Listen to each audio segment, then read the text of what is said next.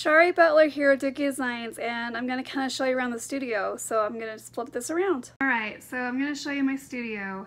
Right here you're kind of seeing the grand view of our French door, so I'm going to go and open it. Sorry, I'm not going to try and make you guys seasick, or I guess story sick. Right there on my cutting table, I'm actually sewing a t-shirt for the first time ever.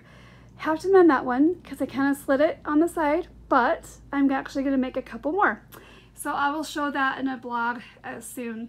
This is my cutting board, which my husband made, and we do have the pattern. I'll be doing some more features about this.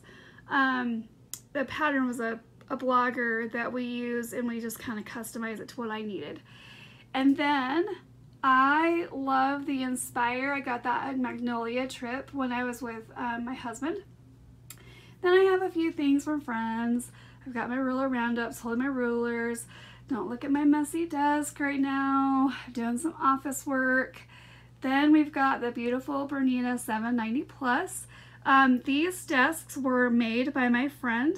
They were custom built for this room. I love him so much. He doesn't have a pattern. He's not selling them.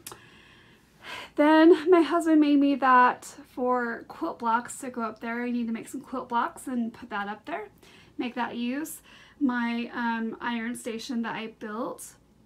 And then we have fabric that I've designed. Loads and loads of fabric on bookshelves.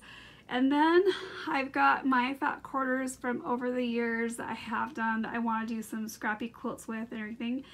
Then we have my earthquake. Yep, that is my earthquake shattered shelf that we gotta fix.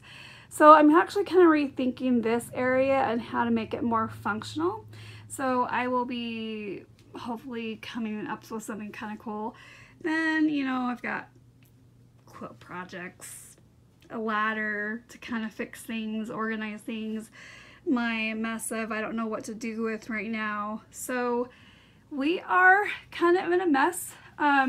That is our family room, and then, yep, kind of filtered out there that I'm still going through. So this is my studio. I hope you guys have enjoyed kind of seeing my in outs, and I'm hopefully that if I post this, that'll get me to clean. But in reality, when we're in the middle of projects, it's never clean. I'm not perfect, and I don't claim to be. So thanks for joining.